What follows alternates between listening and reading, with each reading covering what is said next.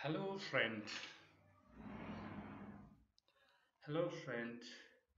आज म Microsoft PowerPoint प्रेजेन्टेसनबाट candle lighting animation कसरी गर्ने त्यसको बारेमा सिकाउन गइरहेको छु।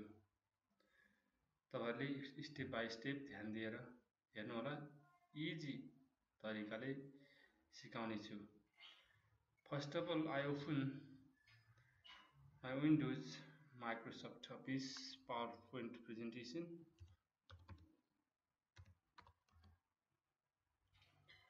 Office presentation open हुँदैछ। My office scroll down गर्छु। PowerPoint presentation open। PowerPoint presentation open भइसकेको छ। अब म यसलाई डिलिट गर्छु। कट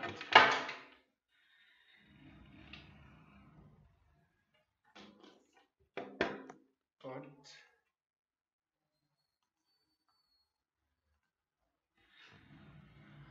अब म फर्स्ट अफ अल सबभन्दा पहिला म यसको ब्याकग्राउन्ड चेन्ज गर्छु। डिजाइनमा जान्छु। ब्याकग्राउन्ड सोलिड फिल म ब्ल्याक कलर चुज गर्छु। सबै ब्याकग्राउन्ड ब्ल्याक भयो र म इन्सर्टमा जान्छु।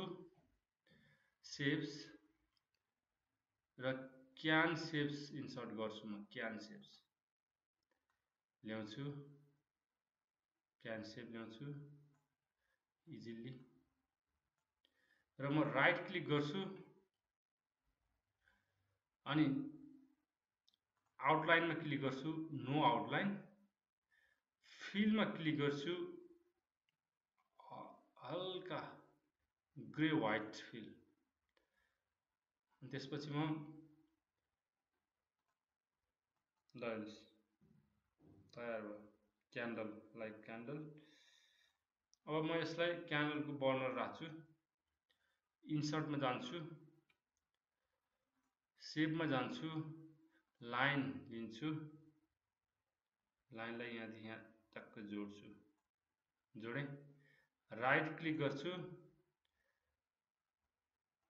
आउटलाइन वेटमा जान्छु। यसको वेट वेट हाइट हुन्छ नि वेट। यसको वेट म यति लिन्छु। अब म जान्छु फेरि आउटलाइनमै जान्छु।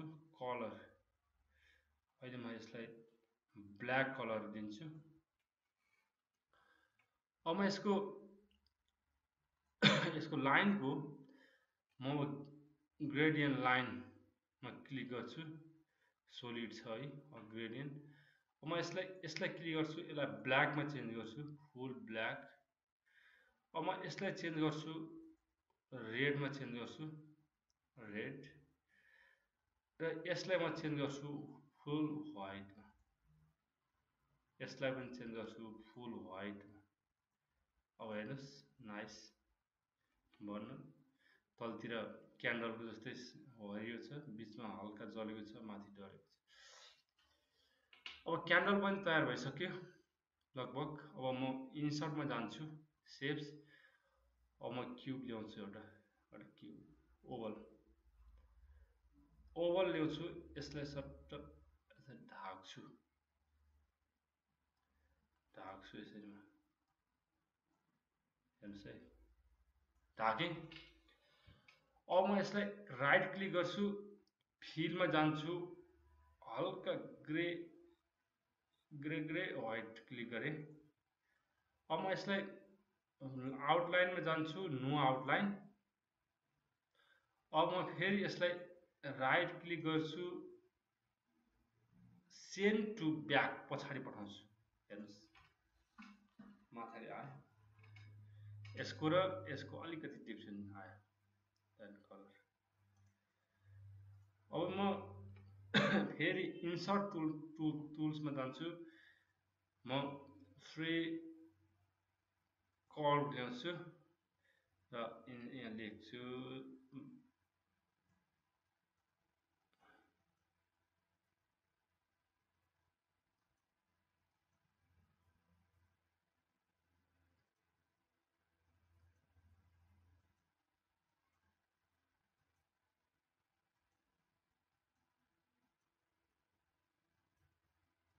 हेर्नुहोस् त मैले बोलेको एउटा फिचर आयो। म यसलाई राइट क्लिक गर्छु, आउटलाइनमा नो आउटलाइन गर्छु यसलाई। अब फिलमा जान्छु, अब म सिधै जान्छु, कहाँ जान्छु, ग्रेडियन्ट फिलमा जान्छु होइन। ग्रेडियन्ट फिल अलरेडी ओपन छ, ग्रेडियन्ट फिल होइन। हेर्नुहोस् अलरेडी ओपन छ, यहाँ सेतो छ।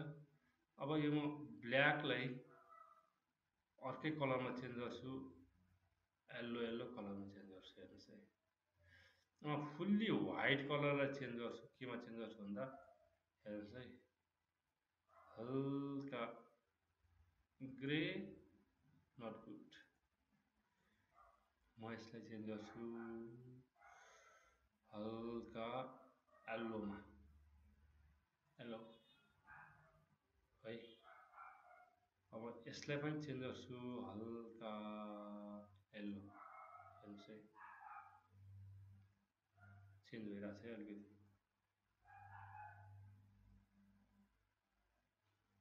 ल हेर्नुहोस् यति गर्छु। अब म ट्रान्सपरेन्सी, यसको अलरेडी म ट्रान्सपरेन्सी अलिकति ट्रान्सपरेन्सी लिन्छु। हेर्नुहोस् है,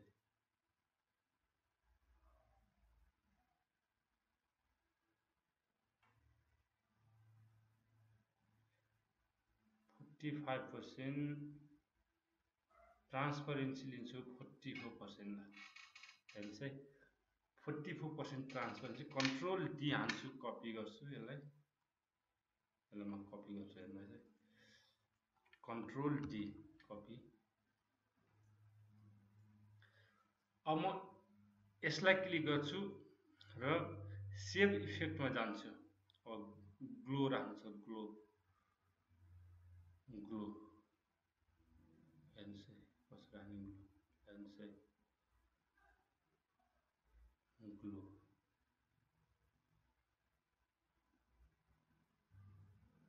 ग्लो।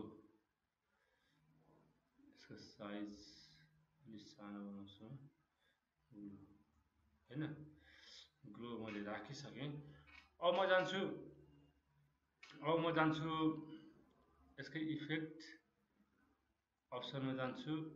अब लेभलमा सफ्ट एजमा के छ, कतिको सफ्ट राख्ने भन्ने कुरो होइन। हेर्नुहोस् है,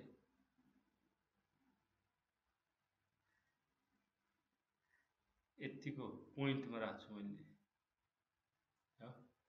पोइन्टमा। हेर्नुहोस् त कस्तो भयो। अब म यसलाई क्लिक गर्छु। अब एनिमेसन ट्याबमा जान्छु र एड एनिमेसनमा क्लिक गरेर मोड एम्फेसिस इफेक्टमा क्लिक गर्छु। हेर्नुहोस्, अब म क्लिक गर्छु पल्समा। पल्समा यस्तो आयो, थिचरमा यस्तो भयो। अब म यसलाई क्लिक गर्छु गो साउन्ड, लिनियर टोकन लाइटन होइन, लाइटन। हेर्नुहोस् म क्लिक गर्छु लाइटन हो, ओके गर्छु। लाइटन इफेक्ट यो भइसक्यो। अब म क्लिक गर्छु यसलाई, क्लिक गर्छु यसमा पनि जान्छु इफेक्ट। हेर्नुहोस् है, मोर एम्फेसिक्स इफेक्टहरुमा जान्छु, पल्स।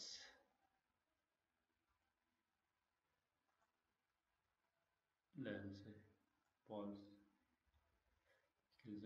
ओके गर्छु। यसमा हेर्नुहोस् यस्तो छ है। अब म यसलाई रिसाइज गर्छु, रिसाइज गरेँ र म यसलाई के गर्छु भन्दा यसको फर्मेटमा जान्छु, इफेक्टमा गएर यसलाई नि सफ्ट एजमा डाल्छु र पोइन्टमा क्लिक गर्छु, पोइन्ट टु 0.5 र यसमा क्लिक गर्छु ग्लोमा।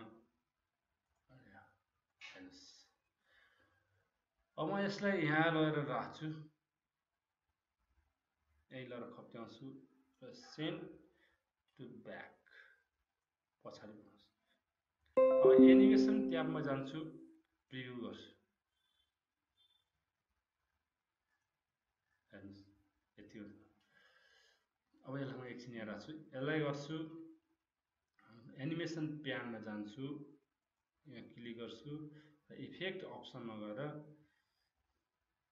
के गर्छु न साउन्ड टाइमिङ सेट गर्छु, रिपिट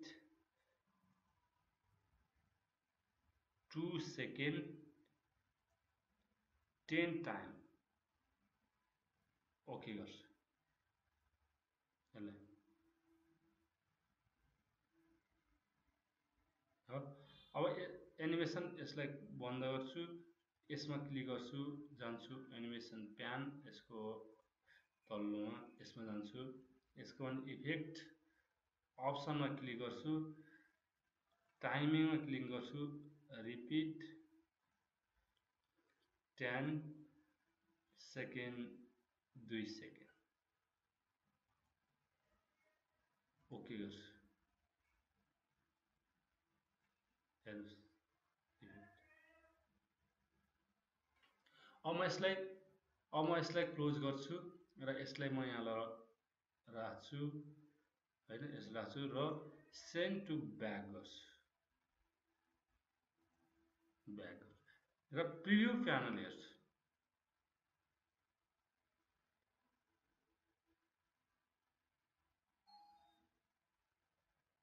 क्यान्डल लाइक क्यान्डल। अब एकपल्ट प्रिभ्यू प्यानमा गएर हेर्छु,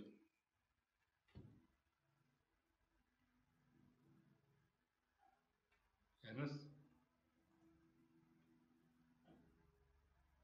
प्रिभ्यू प्यानमा हेर्न सक्नुहुन्छ, मजाले क्यान्डल बलिरहेको छ।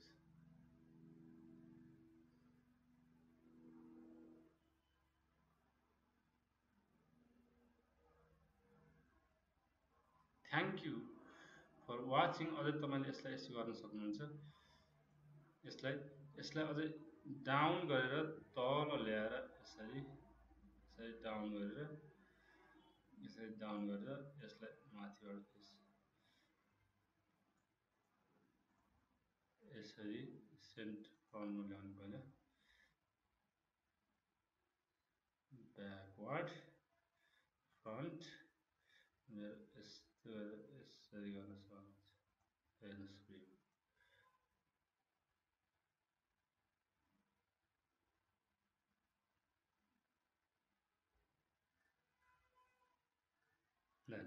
Thank you. आजको भिडियोमा इन्जोय गर्नुहोस्। क्यान्डल यसरी बल्छ, candle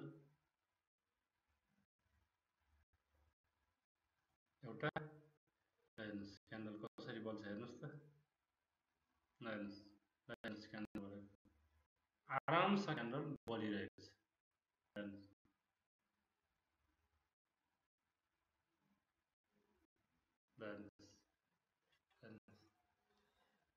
thank you for enjoy,